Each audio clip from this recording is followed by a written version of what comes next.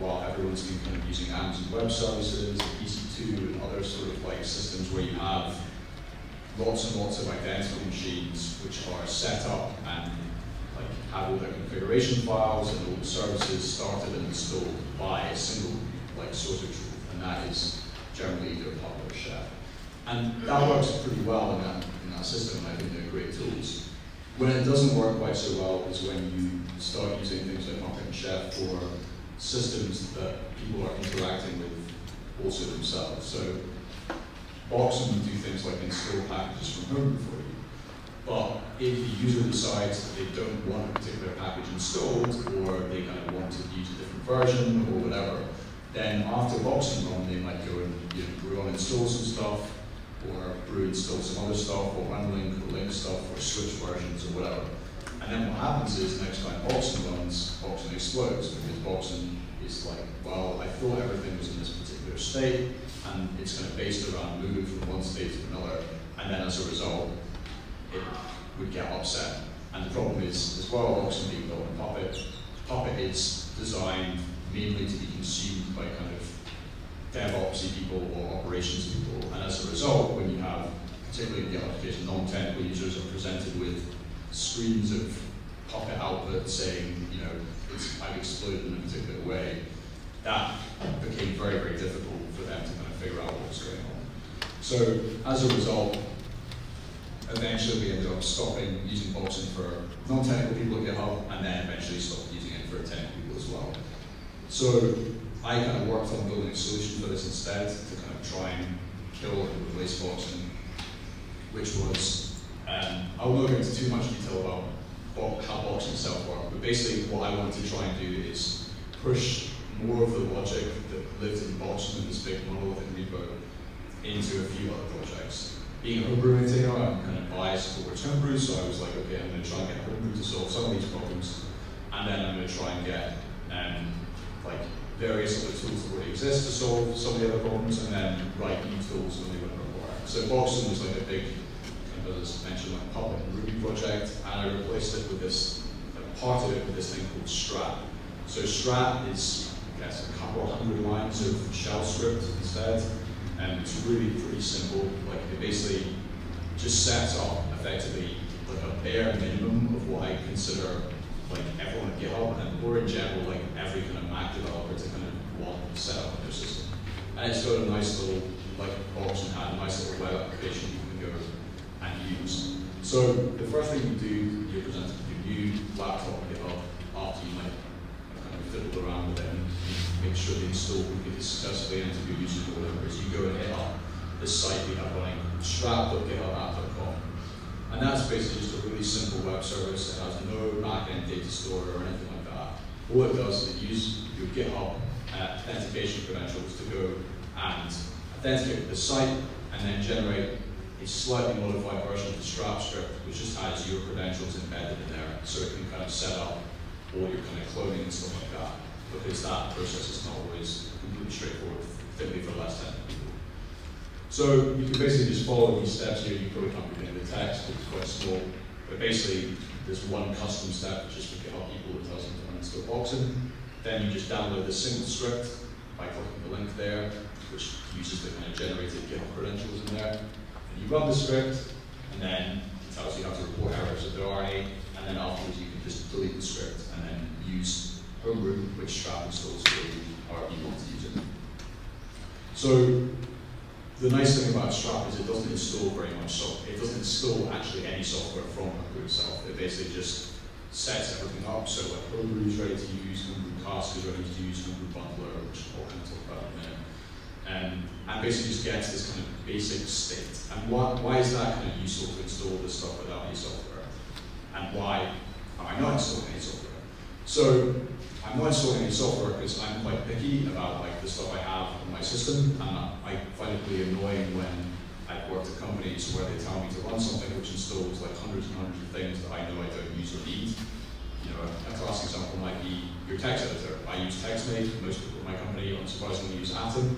So if I have Atom auto-install for me, I'm getting annoyed because that's a waste of disk space and blah, blah, blah.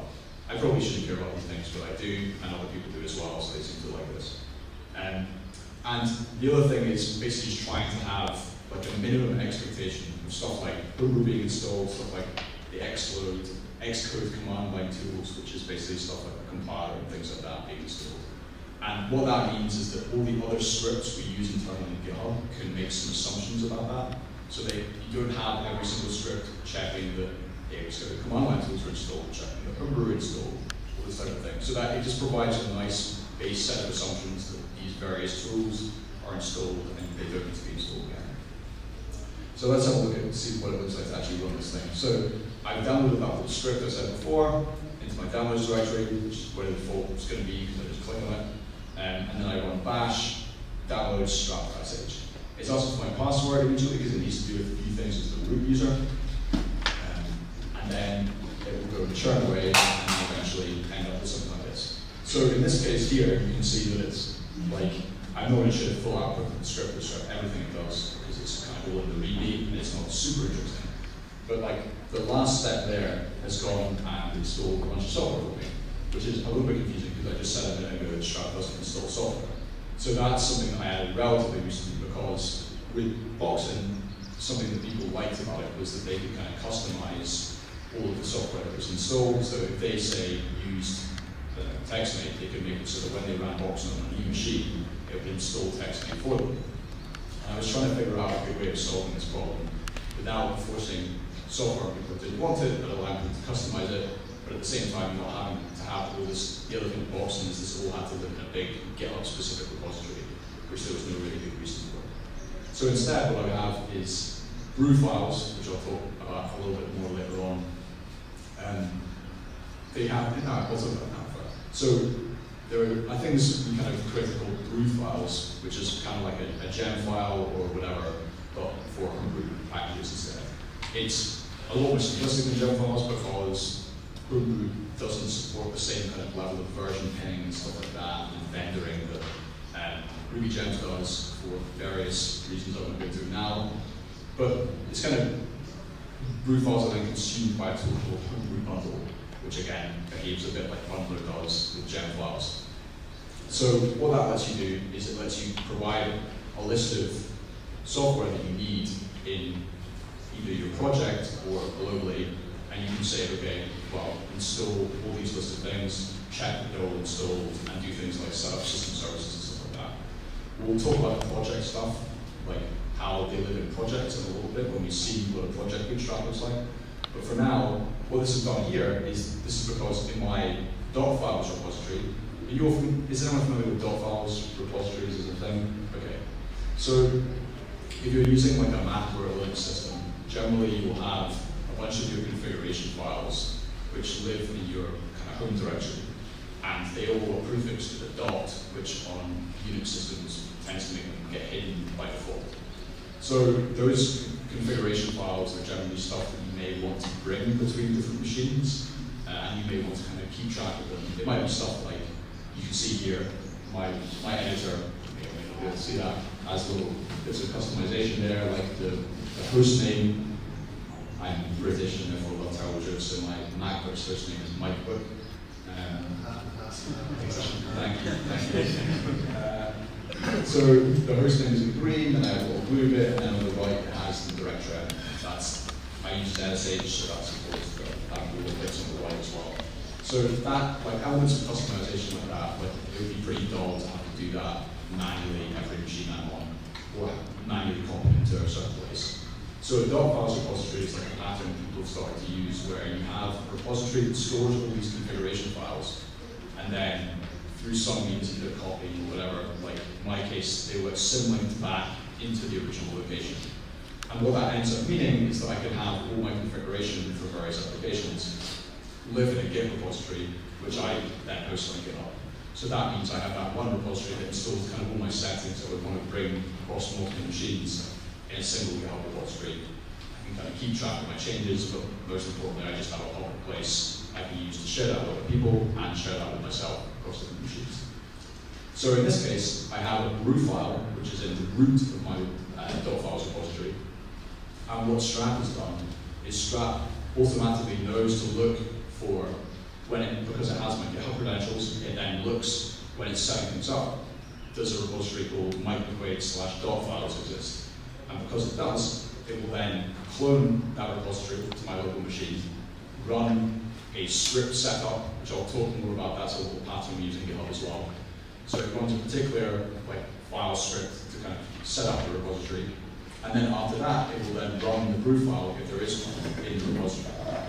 So then doing that, it means that when I have my system bootstrapped by Strap, I have all this stuff, all this software that is going to be auto-installed every time I run Strap on a new machine, but that's not software that's going to be installed for anyone else, because that's software that I specifically requested myself. So you can see at the top, TextMate is up there. There's not many people using TextMate anymore, but I still am.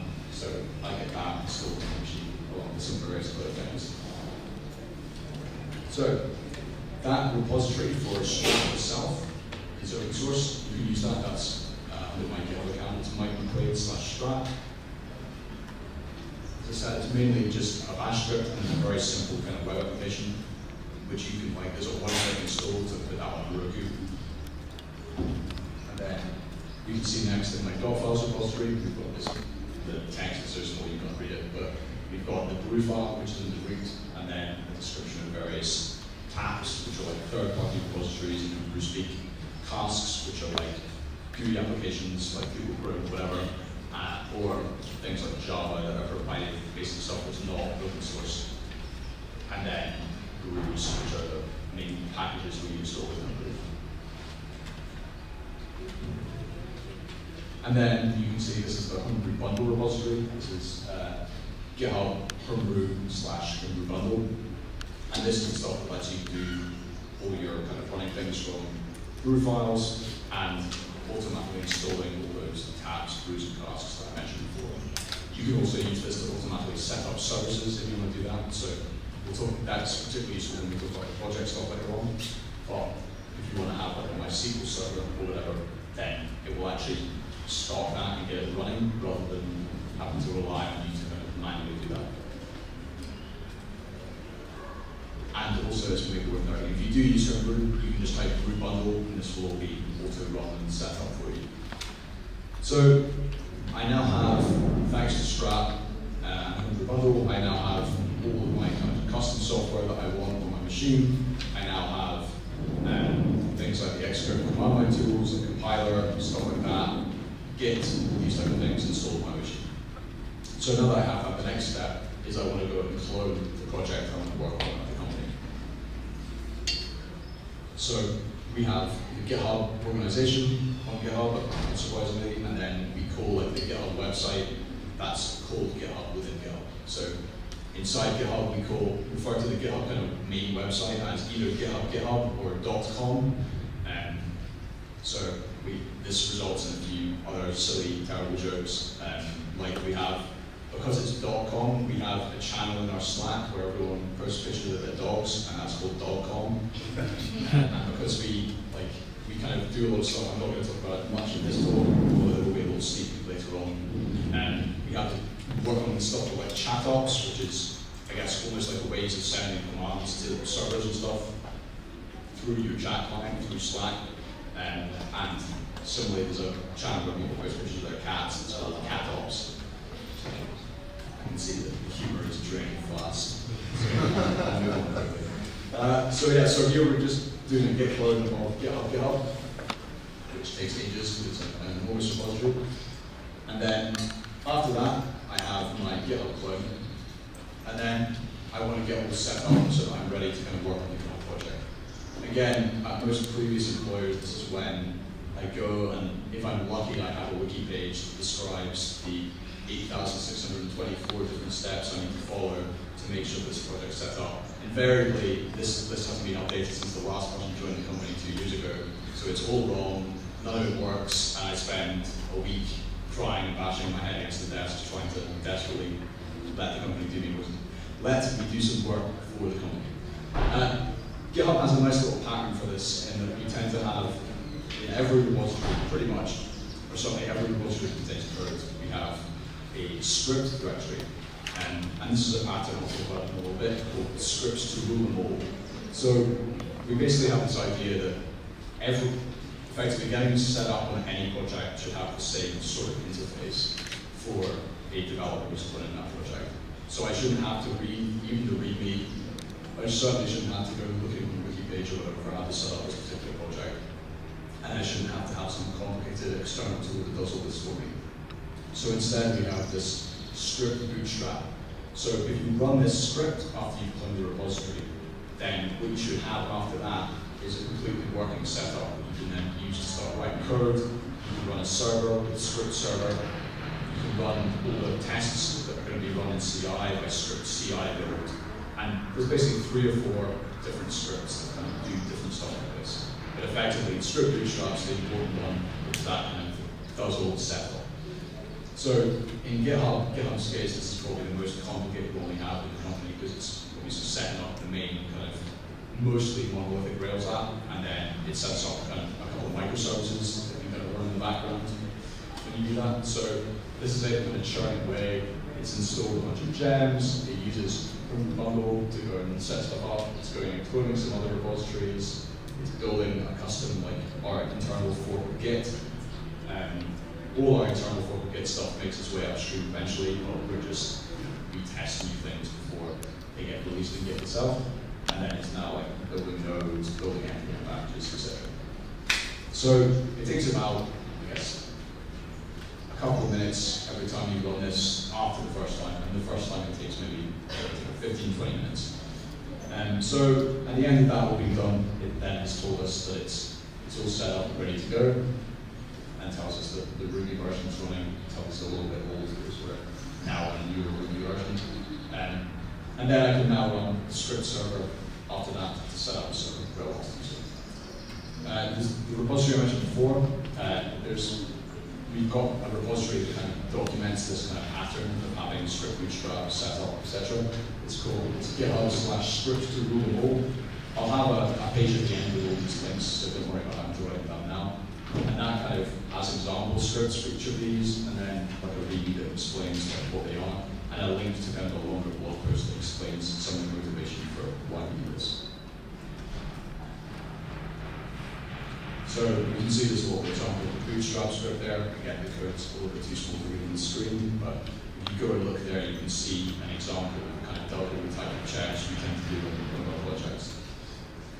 So after that, I've got all my packages installed in the system that I need for GitHub. I've got services running, because what it will have done with the brew file is, as well as installing all the software, you can specify for stuff like MySQL that you need to go and then start up server. Again, for me, that's a general kind of thing with Homebrew that Homebrew doesn't always do all these things automatically for you. Homebrew, when you run a Homebrew command, tries to really modify the files it needs to modify, and then tells you if it's going to kind of modify something system-wide, it tells you how to do that yourself and what command to run rather than doing it for you. So the nice thing about this, about having something like the brew files, it means that you can then say not just the software you want, not just the software you want to be set up, but then how to do that, when to do that as well. So you should be able to run brew bundle or script bootstrap, which calls brew bundle itself, and have that then set up and get all the services running, MySQL, Redis, Memcache, whatever. Like all of these should be up and running at the end of you running that.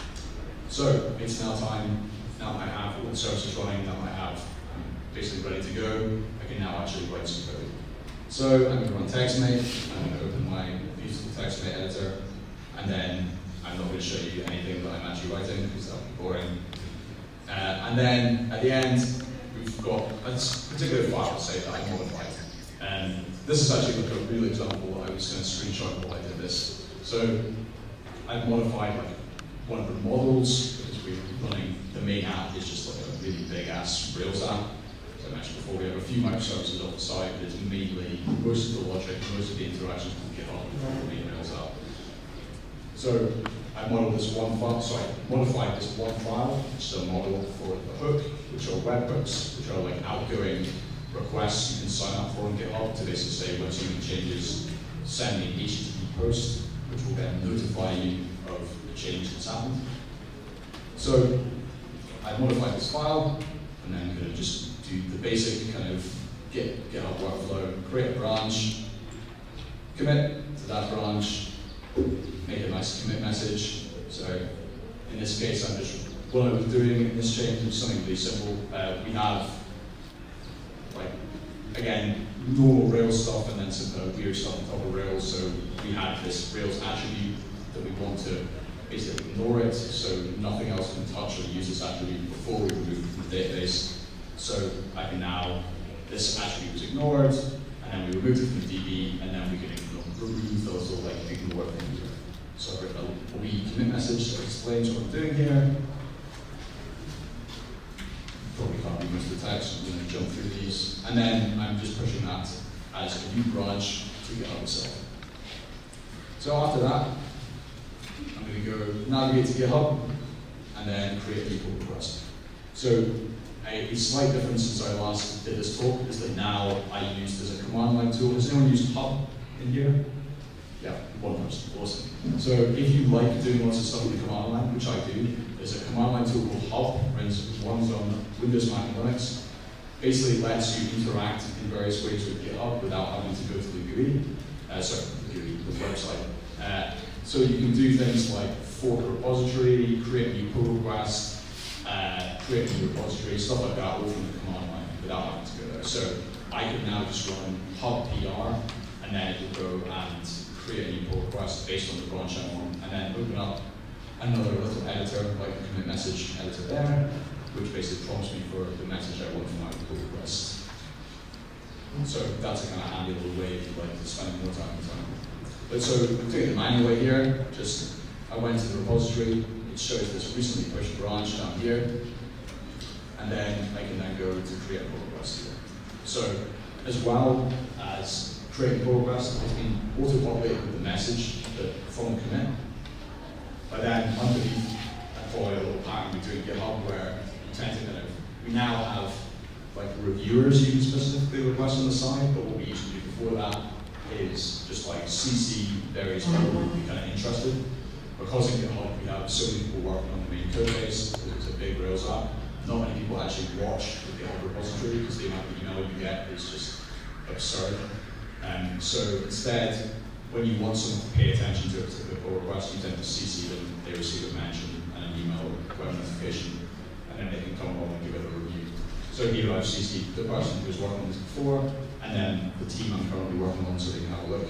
And the other thing that's very culturally important with GitHub is that like every pull request has to have at least a couple of emoji, otherwise there's no way it's high enough quality to go into the website. So we then have, after that pull request has been created, I think like most projects now, but I would recommend that you're using any projects and you don't already use this, we have a bunch of continuous integration tests. Open source projects, Travis CI is a really good system to set these up, and then you can either set up your own server or pay someone like Travis if you wanted to set this up for private repositories. So we have like a really, really wide array of continuous integration tests. We actually have more like physical machines doing continuous integration testing than any other type of machine in the company. So it's significantly more of them than like web services. So we have, for example, like one of the most gnarly ones here, the Enterprise 2 GitHub. Basically that, we have a product called GitHub Enterprise, which is like you get to run GitHub yourself in a VM. It costs like quite a lot of money, but it's really useful for companies who basically insist that none of their data leaves their kind of company network. So what Enterprise 2 GitHub does is it builds basically everything that goes into that VM, builds the VM, starts up the VM, and then runs a series of tests against that VM. So that runs every time someone pushes a commit to GitHub. It will run all this battery of, I guess, what does it say here? 15 different checks there. I think we're now up to like 20 or 21 that all kind of run in parallel. So having this much testing gives you a lot of confidence that you've not, obviously you can still break stuff and have tests be green, but it gives you a lot of confidence that you've not kind of made some sort of basic errors, or equally that you've not done something weird like everything works fine on the website, but you've actually broken like the enterprise product. So while I'm waiting for all these tests to run, this is when I start interacting with chat ops. So this is in our Slack client. I send a little message that says, queue me to deploy GitHub /hook remove @ ignore which is the branch name I was using. GitHub is like I guess the repository name. And then to production canary. So what on earth is that doing, and why is there a dot at the beginning? So basically we have this internal tool called QBot. It's a little bot that predates us using Slack. We used to use Campfire, which was 37 signals, like former kind of chat client before Slack started eating everything. And QBot is this little tool that you can basically send commands to, and it will respond back to you. So when it's actually responding, basically what it's doing is looking for messages which have a certain prefix, which is now dot in Slack, because we used to use backslash, but that's now like Slack internal commands or integrations. So when I do this dot qme, then QBot is going to go look through all the scripts, see if it has any scripts that handle that. QBot scripts can be written in either, I think, JavaScript, CoffeeScript, or shell script, or Ruby. So we generally have like CoffeeScript for the really simple ones, or ones that just access web services, and then shell script or Ruby, depending on how complex it is and whether it's speaking to external servers or whatever. So in this case, this is basically like adding me to the deployment queue. Because everyone at GitHub from day one has the ability to deploy, and because a lot of people are working on the main Rails app, we have to have this queue so that we're not kind of all bumping into each other trying to deploy at the same time. And also, I'll talk a little bit more about our workflow in a second, but we don't have, some companies you would have one deploy a day, or kind of batch. When you have 3 or 4 deploys, they go all out together. But what we do is every single pull request we create gets queued and then deployed and then merged by the individual who created the pull request. So what that ends up meaning is that we don't end up with deploying, for example, once a day or 5 or 10 pull requests at a time, where you can have something breaks, you're not really sure quite what, and then it could be any of the number of pull requests, so you have to back out the deploy and figure out which one's the problem. With this system, it means that you can go and deploy, and if something starts blowing up, then you can immediately back out the deploy, and you know it's this specific pull request that's causing the problem. So I queued, and then QBot replied saying, okay, I've queued you to deploy the branch, and there's one person ahead of me in the queue. Thankfully, because I live in the UK, like most of GitHub works from, I guess, San Francisco time zone at least, like the west coast of the US. So the deploy queue gets quite long during San Francisco working hours, but normally when I'm working, like there's almost no one using it. So I get a nice short deploy queue. So I only, in this case, have to wait like a couple of minutes. So the next step is I'm going to go and see who am I waiting for right now. So I'm waiting for Arthur, unfortunately another person in Europe who is awake right now. So I have to wait for him to kind of finish his production deploy. So what that involves, which I'll show you in a second, but what he's doing right now is basically just making sure after he's deployed that everything is okay, running some kind of basically kind of manual checks of the feature and like monitoring all our kind of ops monitoring tools to make sure everything is within expected parameters. So by now, all the kind of CI checks have passed on my pull request, and then I have this other guy on my team, Miguel, who said that this looks good.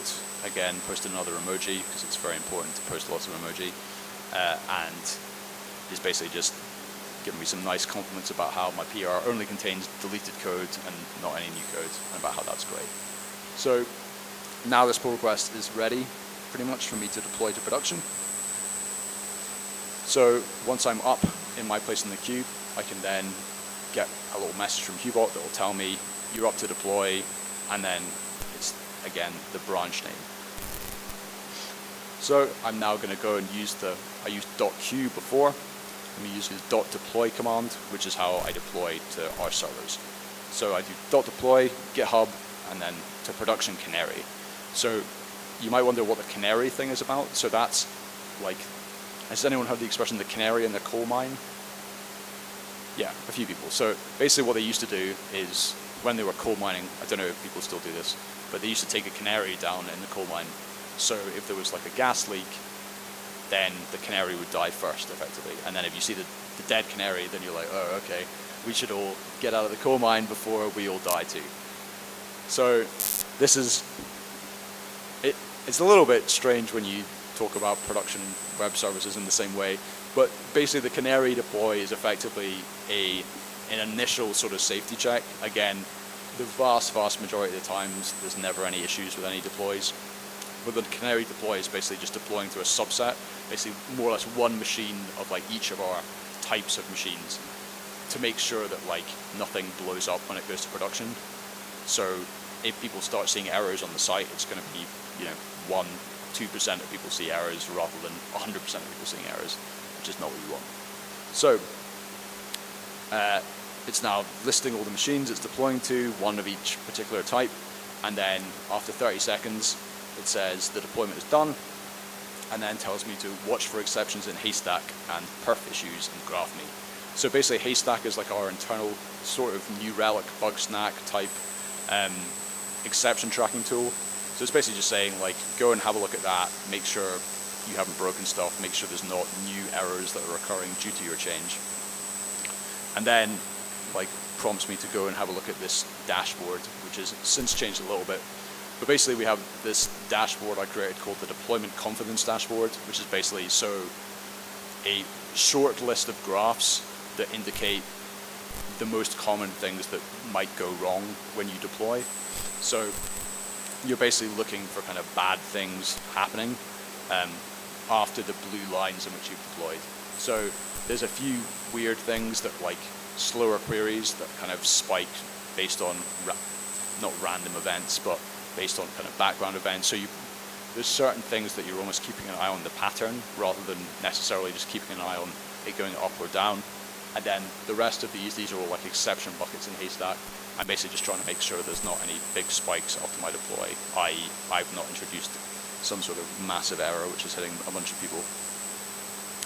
So then after this, I can then, the canary, Hubot has told me, okay, well, it's been in the canary deploy long enough, and then I can start deploying to production. So generally, we always kind of recommend people deploy to the canary, but again, like a GitHub cultural thing in general, both the way we tend to build a product and the way we build internal tools is we don't tend to forbid actions. We tend to discourage them instead as much as we can. So, for example, we tell everyone to always try and deploy canary first, and in all the documentation it says to deploy to canary first. But you don't have to do that. If you're 100% sure this is something where it's, you don't need the canary deploy. Say you're deploying some change, I don't know, I can't think of a good example right now, but something where you happen to know that it's not going to cause any issues. Then you can choose to deploy straight to production. But then instead of, almost as a slight warning, Hubot, who can be quite rude on occasion, is just passive aggressive. So Hubot will say, I think, deploying to production without canary, a bold strategy. So it's a funny little thing, but again, it's a nice way of thinking if you're building these type of tools about how you can sort of, if you don't want to forbid something, you can still have sometimes little humorous messages which maybe point out to people like, okay, you're doing something a little bit strange here. Just so you're aware, this isn't the normal way people do this. And it's just that little helpful like nudge to make sure that you're definitely sure you're doing the right thing. Right, so it's now deploying to production, like to all the rest of the servers. That took, I guess, 2 minutes, 2.5 minutes or so to do so. And then after that, it's telling me to watch the same stuff. So I'm going to go back to the deployment dashboard, keep an eye on these graphs for 5-10 minutes, and just make sure that things are kind of behaving as expected. While this is going on, I'm going around the site debugging, like making sure that things are all behaving as I expected. If I added some new feature, making sure that the feature is behaving as expected in production.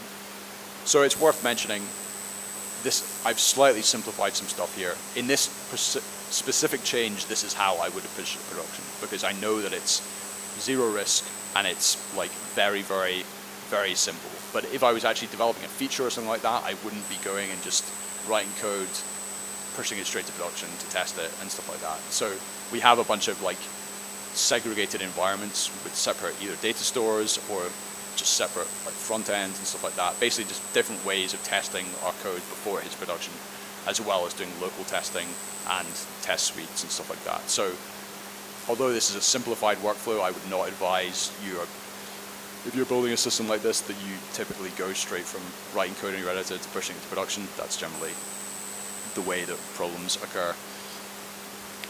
Right, so after all this has been done, I've verified, as I said, that the code is working fine in production. And then after that, what we do is merge the pull request.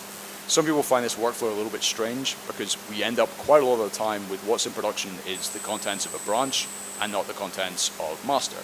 But the reason for that is if we want to cancel the deploy, we don't have to then start reverting commits in the master branch.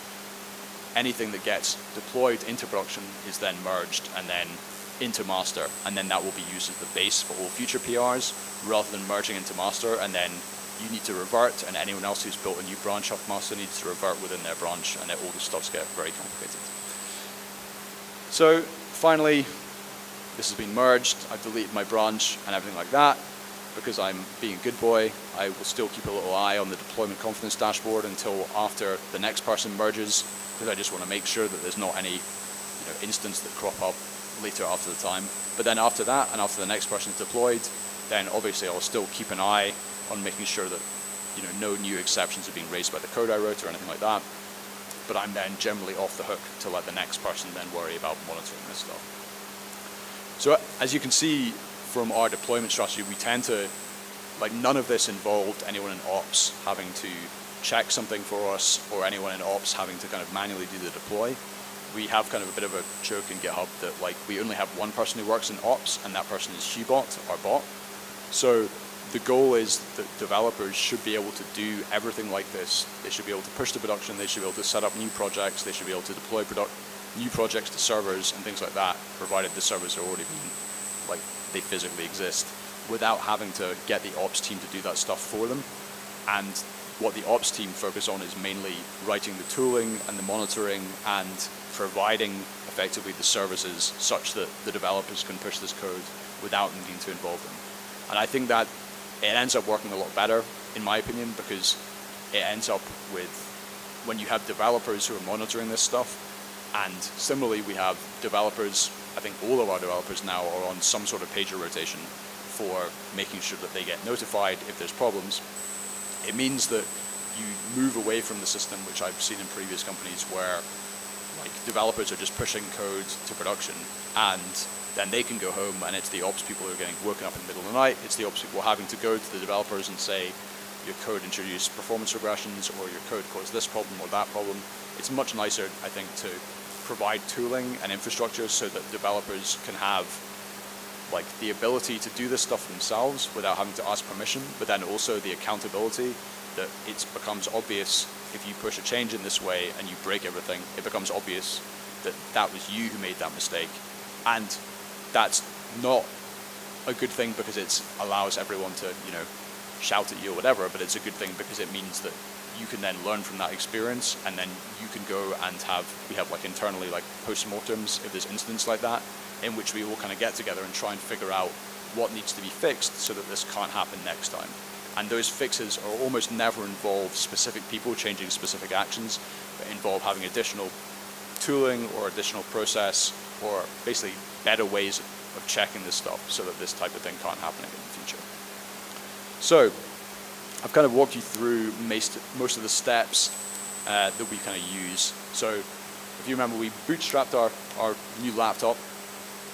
We then cloned GitHub. We bootstrapped GitHub. We then wrote some code for that, committed it, created a pull request, deployed that pull request to production. We then made sure that the pull request was behaving as expected, and then we merged that, and then the next person is ready to do the same. So if you aren't using a Mac, if you aren't using GitHub, then let's see what I think a slightly more generic version might look like. So this is what I think, personally, pretty much all organizations with more than a handful of developers should be kind of working towards. So you should have one script or tool that you can run which gets your laptop basically to a sensible state.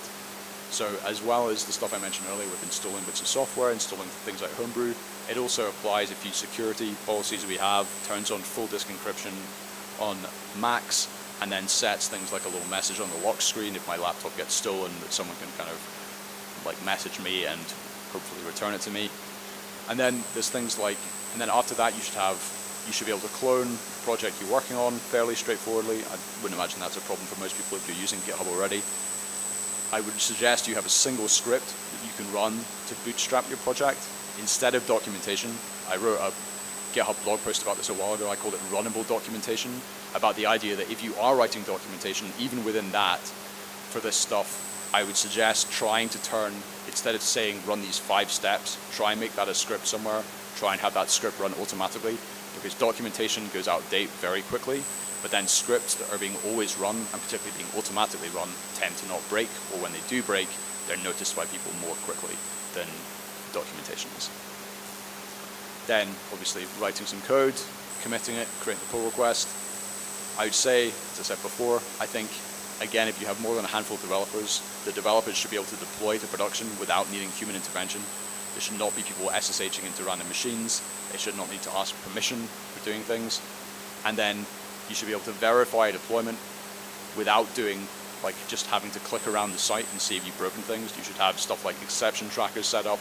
You should have monitoring tools set up so that you can kind of tell with graphing and notifications and people getting paged when stuff is broken, rather than you having to kind of rely on you noticing it, or even worse, your users noticing it for you. And then finally, after you're able to merge a pull request, you should be able to move on and work on other things. You shouldn't have to wait around for hours and hours to kind of make sure that the stuff you've merged is there, because again, when you have enough people working for a company, there should be enough of a pace that there's kind of deployments happening and people paying attention to it all the time without it having to take up days and days of your time to do a single deployment. So just for random interest, I guess GitHub, I think, does a couple of hundred of deployments, I think, a day, roughly. Like, some of the numbers might not add up for this, like it appeared, but that's because they're kind of staggered such that people aren't waiting at the same time. And in general, very, very general principles. So let's try and all focus on automating stuff when we can over running manual commands. Let's try and script things when we can, rather than copying and pasting lots of commands from documentation. Let's think about chat ops and using that, setting up, if you can, bots in your chat client over SSHing and manually running commands. Another benefit from that, our ops team, if anyone uses, well, DevOps team, I guess, uses chat ops more than anyone else. And one of the reasons for this is during an incident, if you're trying to fix something by SSHing into a machine and running random commands, you can maybe tell other people that you're running those commands. Maybe you could set up tmux or whatever so people can watch you, but if you're running that in chat, you have all of that stuff that you've run and the output logged in your chat logs. And people can join and leave the chat session and see like what is being run and by who and what the output was. So you can have a lot more kind of collaborative problem solving and debugging. Let's think about automated testing over manual testing. You should really have some sort of automated test that run when you create things like pull requests, rather than having to have people who manually go through and test everything. That's still valuable in certain ways. There's still things, if you have people who work in QA or testing, there's still stuff that they're going to catch, which all the best automated tests in the world are probably not going to. And then finally, we want to have monitoring systems that kind of notify us with either pages or phone calls or whatever, and send us messages and show us graphs, rather than, again, having to click around the site and notice that things are broken by doing that. So here's some of the open source projects I mentioned. There's McQUAID Strap, which is the Mac bootstrap system. There's the Homebrew project, and there's Homebrew Bundle. And then from GitHub, there's that GitHub/scripts to rule them all. So thank you very much. If anyone has any questions.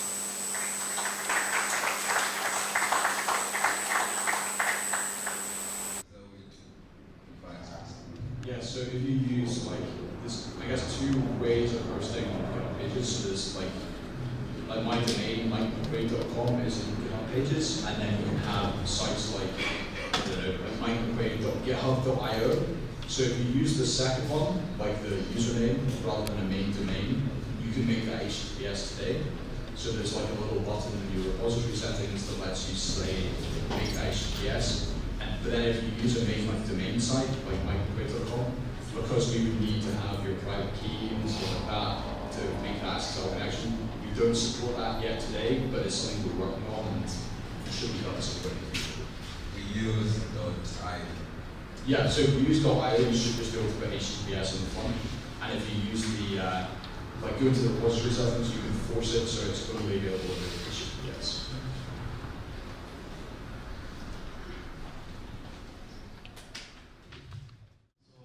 So I have two questions. So how does Sharp handle applications that require licenses or registration? The second question is for clients that use GitHub database. So how do they get updates? Is it automatic, or the clients they handle that for themselves? Yeah, so the first question, how Strap and Guru Bundle handles stuff that requires registration. So it all kind of uses either the App Store or Root Cask under the hood. So if you're installing something from either of those, so if it's something that requires registration, as long as you're signed into the App Store, then it will just download as normal.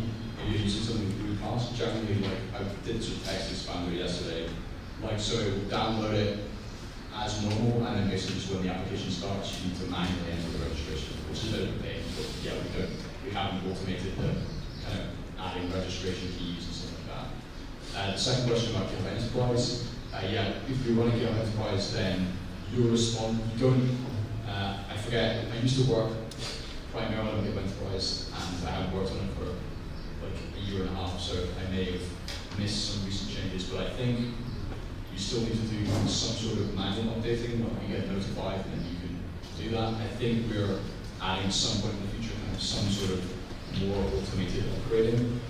But the reason for that being, again, people who are running services like within their own network generally want to have kind of control over when upgrades happen, because with GitHub Enterprise currently, I believe there's still some downtime required on like some nodes when you do an upgrade. So if they're kind of very close to capacity or whatever, then